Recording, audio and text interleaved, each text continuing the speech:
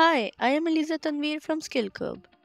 In this video, you will learn how to load a disconnected dataset into a Redshift warehouse, and for that, we will first create a stack using CloudFormation.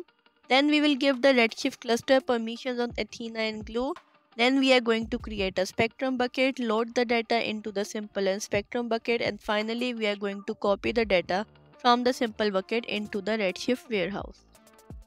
So we'll start by creating our stack using the CloudFormation, but before moving toward that, I've made a few changes to my create cluster.json file and parents.json file. So if you scroll down a little bit, you will see that in the S3 bucket policy, here instead of only allowing the permission for the S3 bucket, I have also provided permission for Athena and the Glue. So Athena is a technology overlying the Redshift spectrum that we are going to use, and Glue is the data catalog that manages the metadata about the Redshift. Moreover, if you find for the S3 bucket, you will see that instead of a single bucket, now we are creating two buckets. One is the Redshift bucket and the other one is the Spectrum bucket, which is going to contain our Spectrum data. And similar changes are also reflected in our parents.json file. Here you can see in the end that instead of a single bucket, we are creating two buckets. One is the simple Redshift bucket having the name myTestSourceData, and the other one is the Spectrum bucket having the name myTestSourceData Spectrum, which is going to contain our Spectrum data. Okay. Now let's move towards a command prompt to create our stack or the cluster using the CloudFormation. For that, I am going to use this query. And once the query is successfully executed, you will have a cluster, two S3 buckets in the AWS console. Okay, let's move towards the AWS console. Here you can see that I have a stack named first Redshift created. Then I have a cluster which is named the Redshift cluster. Okay, it is still creating. And then if I go towards the S3 bucket, here you can see I'm in the S3 bucket. I have two different buckets here. First is the myTest data source, which is a simple bucket, and the other one is my Spectrum bucket. Now I'm going to first move towards my simple Redshift bucket, into which I'm going to upload the datasets. So we are going to click on the upload button, and from your system you have to select the files namebasics.tsv.gz, titlebasics.tsv.gz, and titles.tsv.gz file. Okay, these three files are going to go into our simple bucket. Let's click the upload button, and it is going to take some time because the datasets are very large. Let's go back, and then in our Spectrum bucket, click it. There is a different way of uploading the data into our Spectrum bucket. So the Spectrum works in a way that it expects the data from all the tables to be retrieved in a directory.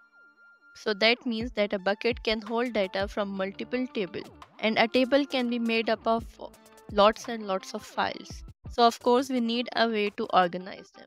So the Spectrum does that by creating a folder. So we'll also start by creating a new folder into our Spectrum bucket. So here inside our S3 bucket, we're going to create a folder. We are going to call it properties, and then simply we are going to create this folder. And once the folder is created, then inside this folder, we are going to upload a file that we downloaded earlier, which was title principles.tsv.gz file. Okay, so it is also going to take some time for uploading. So when it uploads, then I'll come back. So while our datasets are being uploaded, we'll see whether our cluster has been successfully created or not, and if it is created, then we are going to copy the cluster endpoint and the ARN to do the further processing. So let's run the describe stack command to see the status of our stack. Okay, so you can see that our stack has been created having the following values, and if you go down, you will get the cluster endpoint 2, which is a value that we need to connect to our data grip. Okay, so in the output you will have a lot of data. These are the two things that we need. So firstly, we'll copy our cluster endpoint starting from here and before the colon sign, because we don't want the port. Then go to your data grid, and since we are working with a new cluster, so we have to create the connection again. Right click on the project and then go to the properties and change the host name with which you want to connect your data grid. So this is the host that I want to change, and paste the cluster endpoint here. The port is going to be the same, everything else is same. Now let's test the connection, and you can see that connection is successful. Okay, so right now since we have created a new cluster, so it does not have data inside the tables, or it does not have any schema like we have in the previous video. So we are going to create the schema and the tables inside the schema. So in our console, I'm going to paste these commands to create the table. Firstly, I'm going to create a schema called IMDb, just like we did in the previous videos. So once the schema is created, then we are going to move forward and we'll create the tables. So we'll execute these queries one by one. Firstly, we'll create the title table in the IMDb. Then we are going to create a table for title basics. And then we are going to create a third table called name basics inside our IMDb schema. Executed, and you will have 3 tables inside your IMDb schema. If you expand it, you can see that we have 3 different tables: name basics, title, and title basics here. Let's clear all this a bit. And since we have just created the tables and we don't have any data in it, so we are going to once again run the copy command to copy the data from our S3 buckets into our tables inside the data grid. And in order to do so, we can write these queries here. Firstly, we are copying the data into the imdb.namebasics table. We have provided the path of our S3 bucket where the dataset is present. The only thing missing is the ARN for our IM role. And once you go to your command prompt, you can see this is the output value for the Redshift cluster IM role.